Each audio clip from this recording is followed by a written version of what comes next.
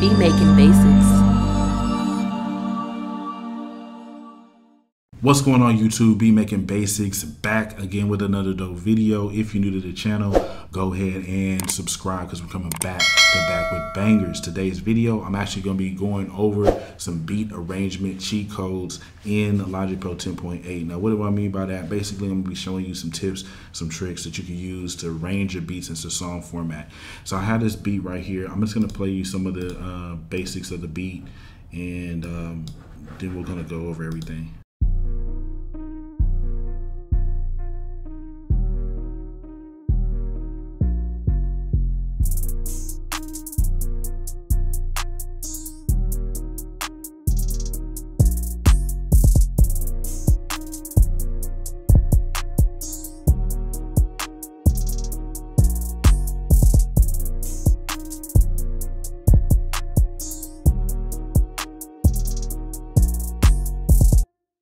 Cool. So now that we kind of got a vibe for the beat, or kind of got a idea what the beat sounds like, let's go over some super tips that we can use to arrange our beats. Now the first thing is going to be to identify what part's going to go where.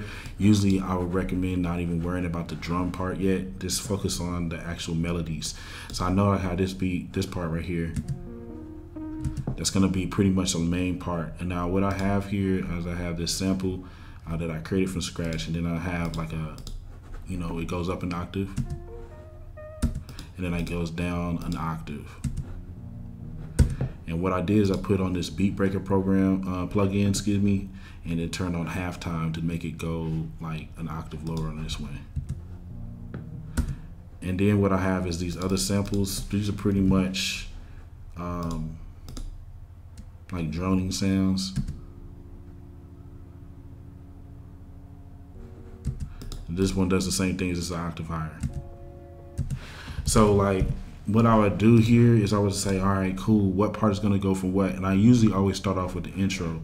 So I'm just gonna have it starting off kind of how we started in the beginning with the 808 and then this first sample. And so I'll just go ahead, push Command A, push Command R, and what that's gonna do is double it. Command A just highlights it. Boom. So this going, you know how you can do it that far, just like right there. And then from here, what I'll do is just highlight all the parts that I don't want in the intro by holding down Shift, and then push Control M to mute it.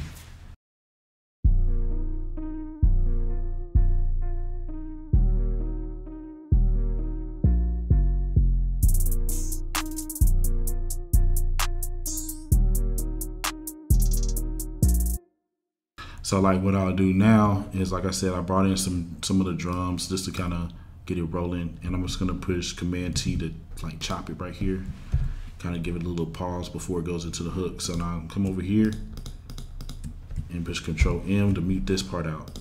You kind of can see what I'm doing. I'm just like taking off the certain parts. So now for the hook, what I want to do is I want it to be like different than the verses. I want it to easily be identified. One way to do that is like with the octave up type trick here. So I already had a sample right here, and I just pitched it up already. So that can easily go for the hook, and then again with the kick coming in as well.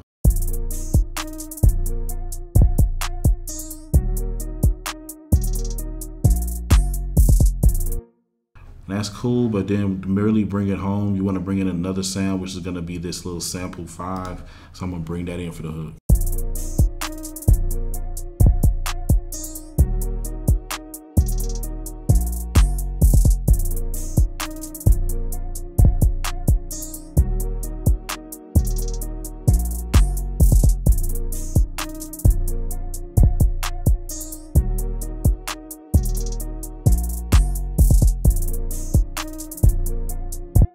And then what I'm also gonna do, just to make sure that the hook is building as well, I'm gonna take out this first sample and then also the kick, pushing Control M.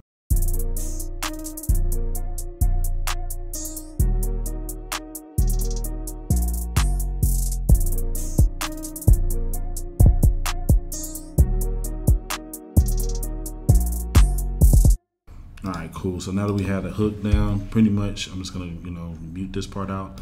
And now we don't even have to worry about that hook anymore. We know that this is gonna be a hook every single time. Now to make things easy, what I do is I click over here at the top where you see this down arrow, and then that's our tools. You're gonna go over here to color, and I would just recommend maybe changing that out to a different color. You can make it whatever color you want. You don't have to necessarily do the colors, but it just kind of easily helps me identify what's what. I know that this blue is gonna be the intro. I know that this purple is gonna be the hook. Now I just immediately focuses on the verse. Now we know the verse is about 16 bars, but I'm gonna focus on each half of the verse first. So what I usually like to do is take out the kick on the first half. So I'm gonna mute that out. And then what I'll also do is obviously these sample parts, we're gonna keep those kind of like out of the beat for right now. And then what I wanna do is just give some different variations to the different samples here. So like maybe might have it come straight up in with just this regular sample. Might have it swap to the high pitch one, then it's gonna swap to the low pitch one, and then go back to the old one. So like, or the original one. So hopefully they didn't throw anybody off too much, but that's pretty much what I got going. And then what I'll also do is just go ahead and take all the drums out on this last one. So let's just listen to it and see how it sounds. Been having like halfway through the hook, and let's go.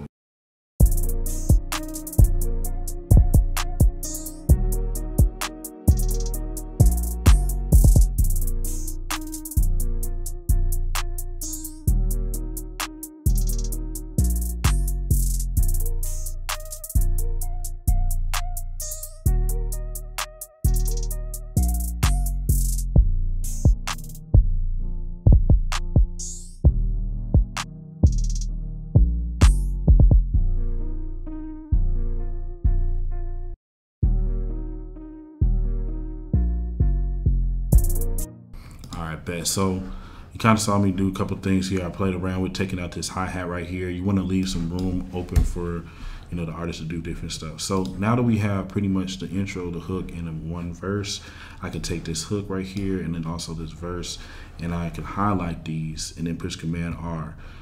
That's gonna double it up. So we got our hook here, verse, hook, verse. Usually I like to have maybe like 3 hooks and 2 verses. So I can take this out and kind of turn this into the outro. Take this end marker, put it at the end. And then 2, I kind of like let it play, kind of like how the intro comes in. So you can just do something simple like that. So we pretty much have a basic structure of the beat right here. There's some more cheat codes that I'm going to get into.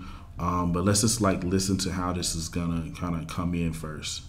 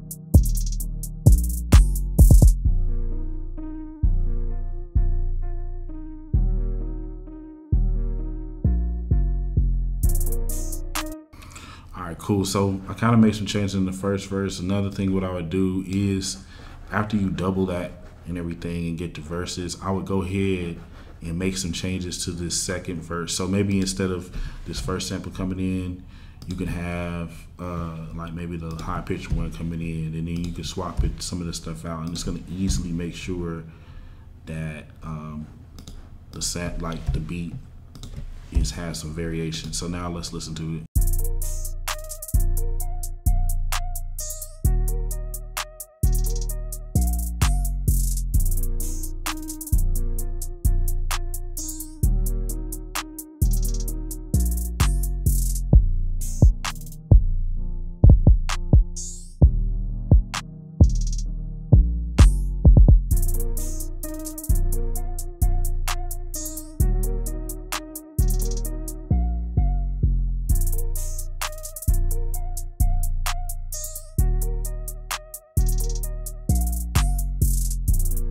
Okay, cool. So the last cheat code I'm gonna really tell y'all about is going to be adding variation to the actual like drum patterns, like every 4 to 8 bars.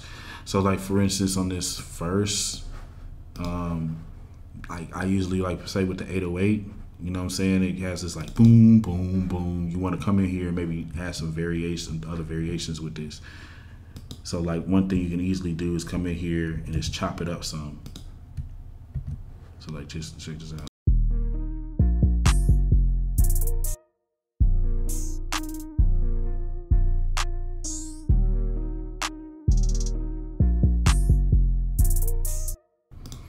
Then I can come in here, change up the 808 a little bit.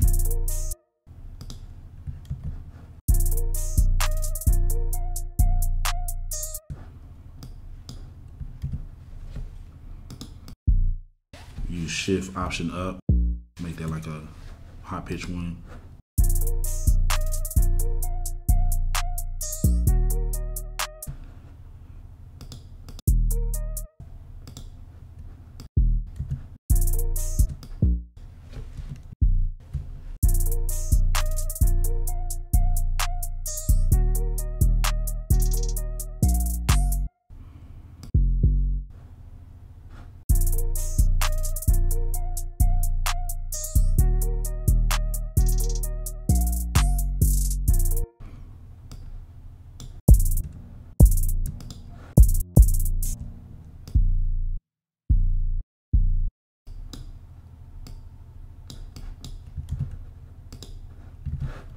Come over here on the kick too.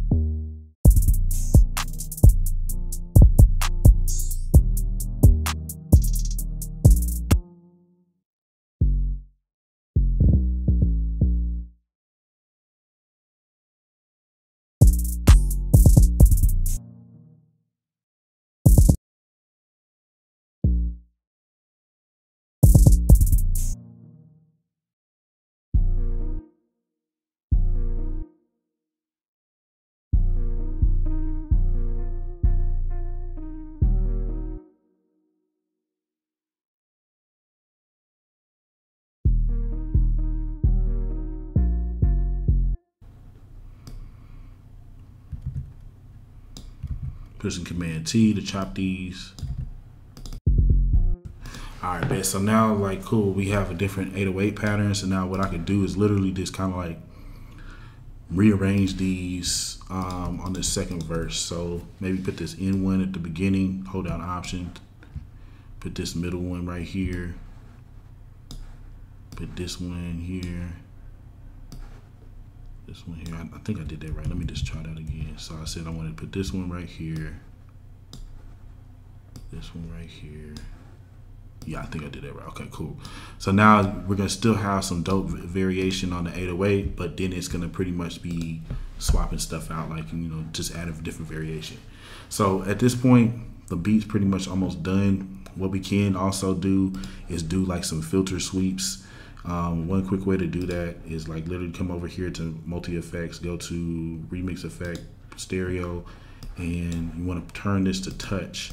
And so like, say at the beginning of this verse, we can now put a filter sweep right here. So I'm gonna start it here, and I'm gonna gradually move the mouse up like here.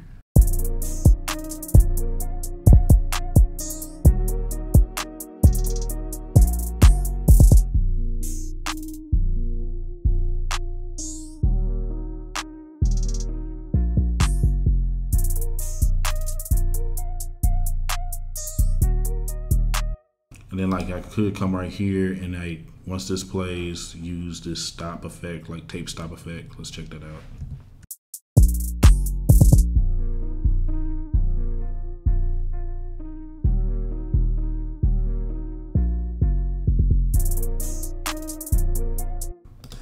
So we had that on that, and if you wanted to say do the same thing with this second sample, we could do that as well. Let's turn that to touch.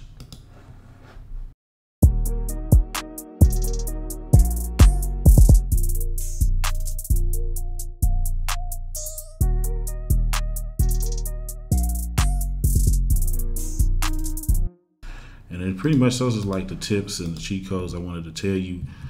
Pretty appreciate y'all watching me, and also, you know, getting subscribed to the channel. If you're not already subscribed, you want to make sure you go ahead and do that. We have like over 1,000 videos that you can watch for free.